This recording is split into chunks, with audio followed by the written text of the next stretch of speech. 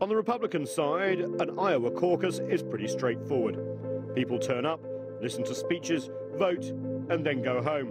The votes are then tallied across the state, and a winner is declared. On the Democratic side, it takes a lot longer, up to 2 hours. Here's why. First of all, the number of people in the room are counted. This is important because after the first round of voting, any candidate who doesn't get 15% of the vote in the room is eliminated.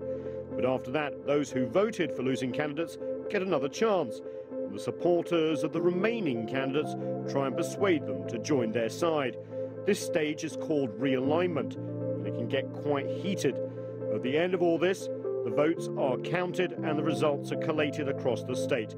In all 1,681 locations that caucus across Iowa.